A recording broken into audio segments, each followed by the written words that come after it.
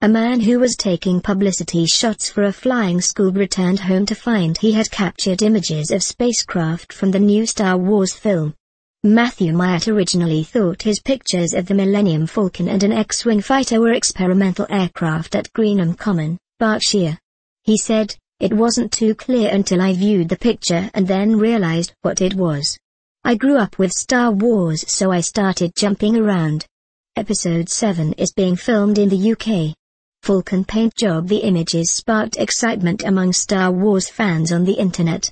Dolphin558 wrote on www.theforce.net, "Wow.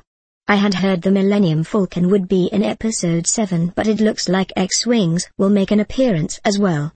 Jacqueline Thrapp tweeted, "That is amazing." Chart23 tweeted, "At least it's not all CGI." Another fan, Adakles, added, "Looks like the Falcon got a paint job."